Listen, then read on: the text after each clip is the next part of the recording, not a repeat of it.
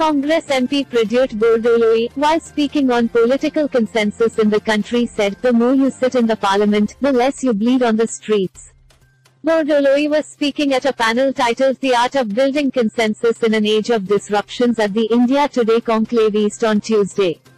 Bordoloi said there has been a rising difficulty in achieving political consensus because the average sitting days of the parliament has been on a gradual decline. He pointed out that during the 1950s to 70s the average sitting days of parliament was 121 days, but that has drastically declined in the present. Now, in the 17th Lok Sabha, an average sitting of 30 days takes place in a year, he said. He added that such short periods mean that the opposition does not have time to ventilate the issues of the people. TMC Rajya Sabha MP from West Bengal, Sukhendu Shekhar Ray, also said something similar and said one of the root causes of disruption by the opposition is the time constraint that it faces. He said more time needs to be given to the opposition for them to ventilate the issues.